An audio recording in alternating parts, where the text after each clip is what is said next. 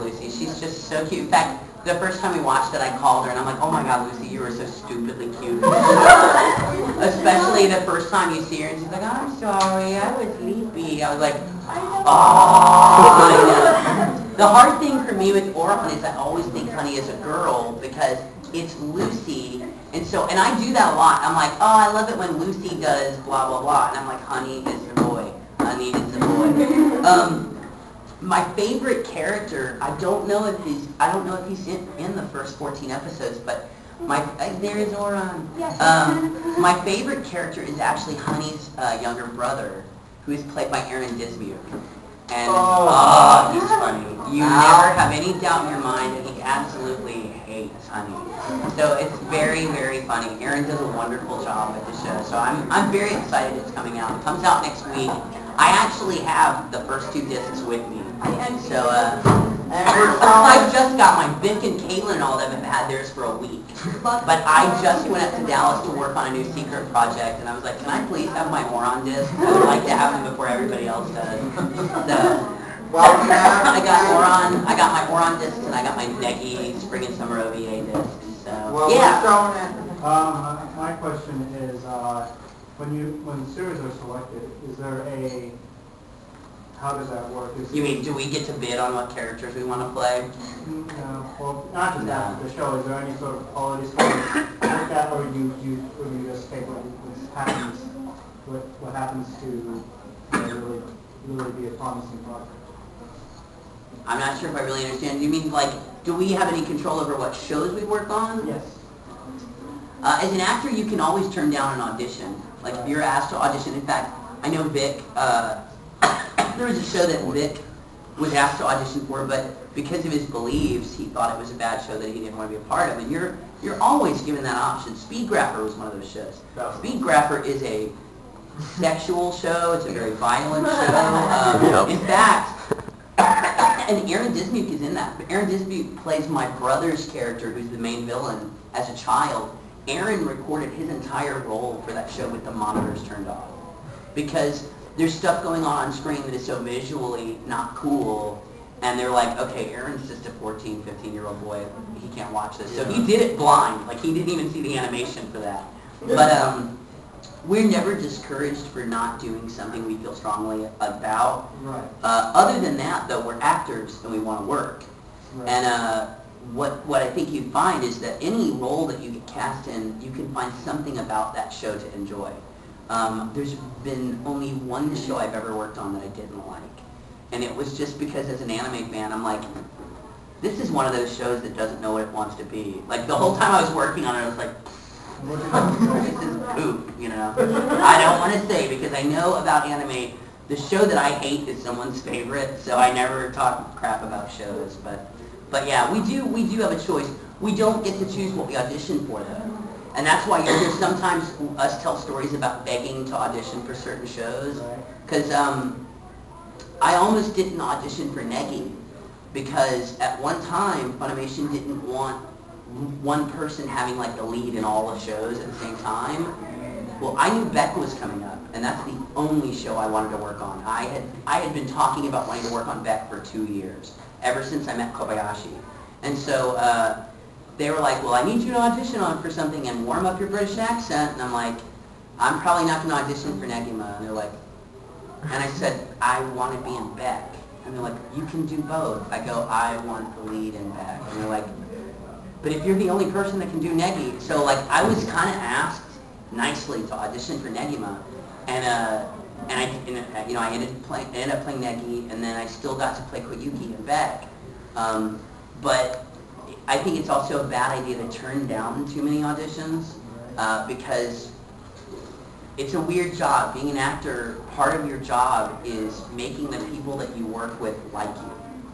It's not like, you know, you can work in an office building and go, I don't care if you don't like me. I care if directors don't like me, because directors ultimately choose whether I get a part or not. So like Lucy and I have talked about that this is one of those jobs that part of your job goal is to make the person you're working with like you and like working with you. So I try to be as available and understanding about anything. If people always, especially those of us that do a lot of big roles, people will say, do you mind auditioning for a little role? And I'm like, no, I love little roles. My role, one of the things I make jokes about is my role in Alchemist. People are always like, oh, I bet you wish you were this and that. I was like, why can't I like my little role in Alchemist? I think that role is just as cool as Alphonse or anything else. What do you do in Alchemist?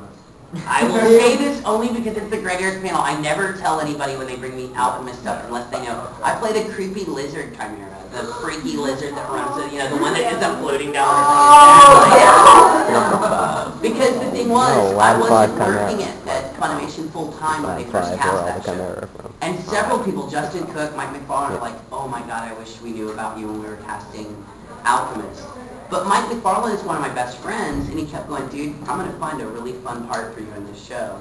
And I'm like, dude, it's no worries. I'm not one of those people that has to work on Alchemist. Like, I think Evangelion and Chrono Crusade are good enough. It's not like, oh, if I'm not an Alchemist, I'll die. It's like, I was working on a lot of other cool shows at the time.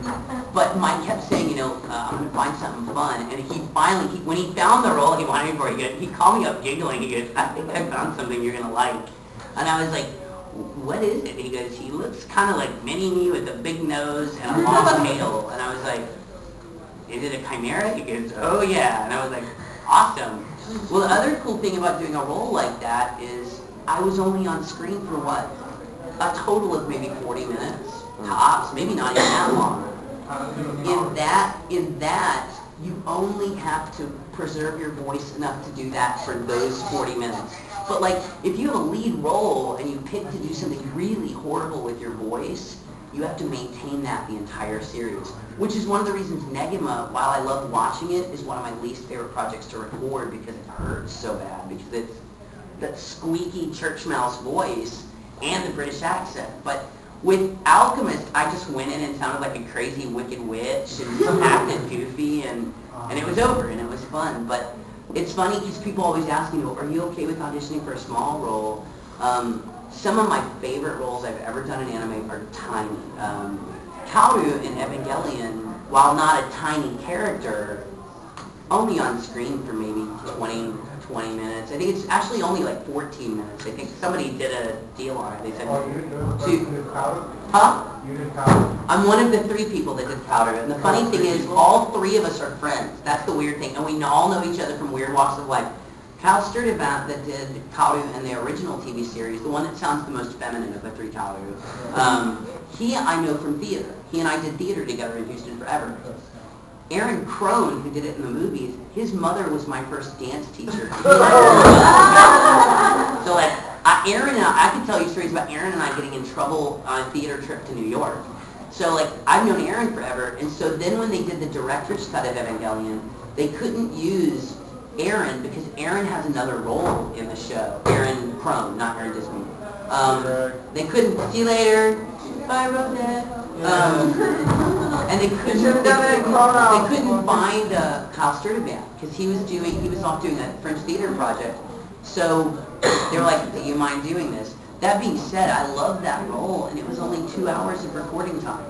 I play a role in a show called Salty Ray that is a phenomenal character. He's only in 2 episodes, but his storyline is so awesome. I've got a great role in Hellgirl. I play this awful David Blaine type of Nelly little boy magician that challenges Hellgirl to a fight and gets his butt handed to him. But his name is José L'Enfer. He's like this totally shiesty magician.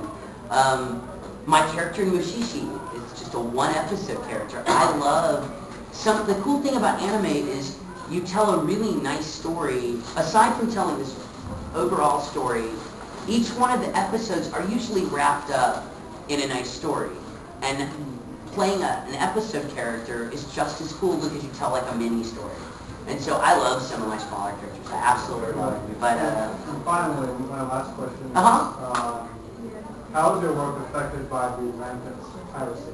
Well, I'm the first person to actually in the industry make a big stink about that. I mean, for 4 years, I've made it my job to stamp out fan subbing and BitTorrent sites because they are single-handedly killing this industry. Yes, has that affected the flow of